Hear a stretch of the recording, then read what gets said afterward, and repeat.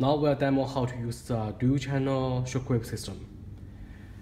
For unexperienced doctor, he can still use the clinic protocol wizard.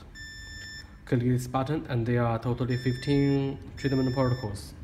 And for each protocol, there are two options, acute or chronic.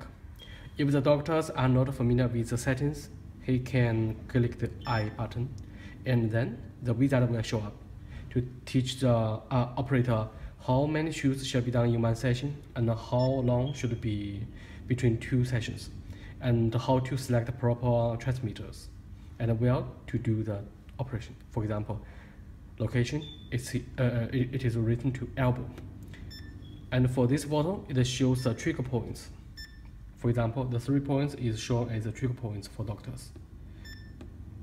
After reading this menu, doctor can click the start button and enter the treatment menu. In the treatment menu, operator can select channel 1 or channel 2. For example, if I select channel 1, I select the energy to 60 millijoules and frequency to 5 Hz. And for channel 2, maybe I need a higher energy and a higher frequency. I switch back to channel 1. My target shoot count is 1500. Maybe I need to increase to 2000. And for channel 2, maybe 1100 enough. Then on the back end, you can see there are two channels. For this handpiece, it is channel 1.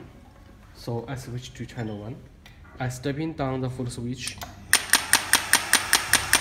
It will show.